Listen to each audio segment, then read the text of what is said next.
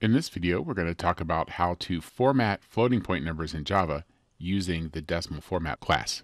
So here I have a class that has 3 double variables, each of which is assigned a value, and then I print them out without using any sort of formatting. So when I run this, you can see I get some, let's just say, some very interesting number choices.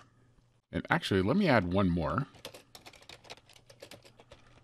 So that gives me a really small number. Let's see if I get something weird there. Yeah, and I do. So a couple things that are going on here. Again, remember that doubles are floating point numbers. They're represented differently. And you can see the first twos, number 1 and number 2, are pretty closely represented. But then when you get to number 3, which is a large number, you can see that it's actually using some scientific notation looking things there.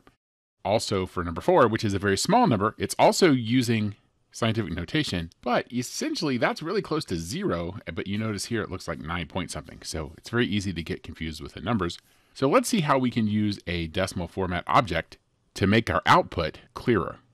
So the first thing we need to do is define a decimal format object, and I'll call this format 1, and it's going to be a new decimal format, and then I pass in a string that represents the format I want. So the first thing I'm going to do is just include this pound, which says no decimal points.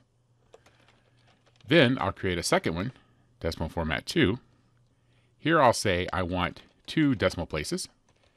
And for my third, I'm going to say I want commas separating large values. Now you'll notice it's not liking the decimal format name. That's because I need to import decimal format from java.txt. Now we have this working for us. So now, how do I actually do my formatting? So let me take this line, and here we'll have format 1, which is no decimal places. And we'll say system, out print line.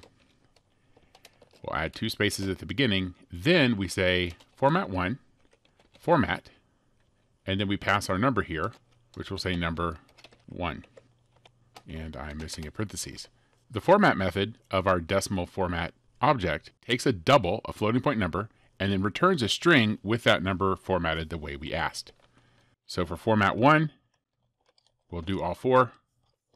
And again, as a reminder, format 1 is just 1 decimal. In fact, why don't we put that here? And when I run, you can see that it formats those without decimal places. And you'll notice also that it rounds the numbers. So let's try this same thing again. I'll add an empty print statement there just to create some separation. And then I'll make a copy. So format 2, if you recall, is 2 decimal places.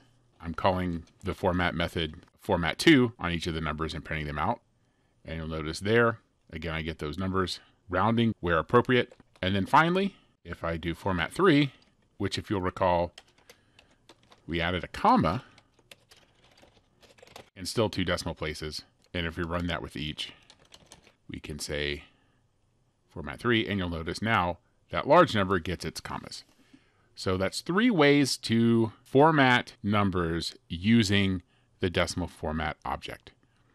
So again, the first thing I need to do is instantiate an object with the format pattern I want to use, and then call the format method with that object whenever I have a decimal that I want to format that way.